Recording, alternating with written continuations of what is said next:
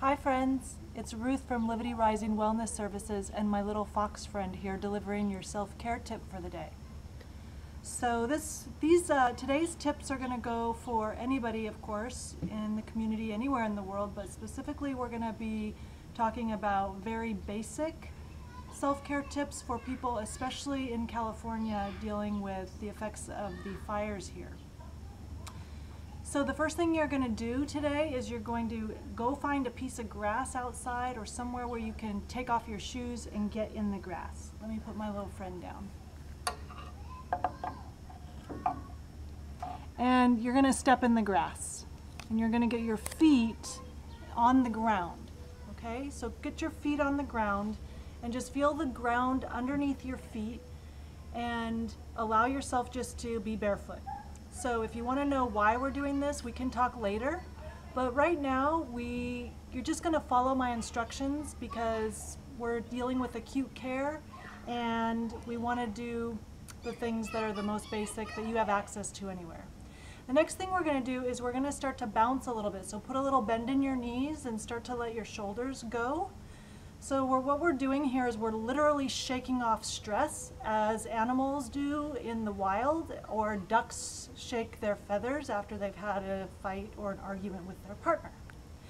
So just start to bend your knees and shake. Try not to feel self-conscious, even though it might be kind of difficult when you're standing in the grocery store.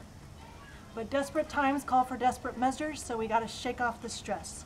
Shake your hands and shake your shoulders, and the more that you can start to increase the bouncing, the more your joints will be able to release some of the stored up stress in your body. You may not even realize that you're as stressed or as tense as you really are. And if you can even bounce your heels on the ground and wiggle your hips if you feel like turning on some loud music and giving it a really good shake and a karate kick, whatever you need to do, but shake it off. And then rather than stopping really fast and abruptly, you can do this for 3, 5, 10 minutes if you need, and start to slowly come to a stop when you're ready to stop.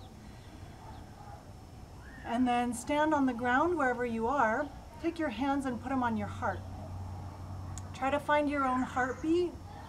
And as we talked about in previous videos, this hands on the body is a natural stress reducer and brings a lot of self-comfort. Good. So you don't know how your cell phone works, but you don't try to figure that out very often. So we don't really need to know right now how these things work, but if it brings you relief, then go ahead and give it a go. And I will talk to you again tomorrow.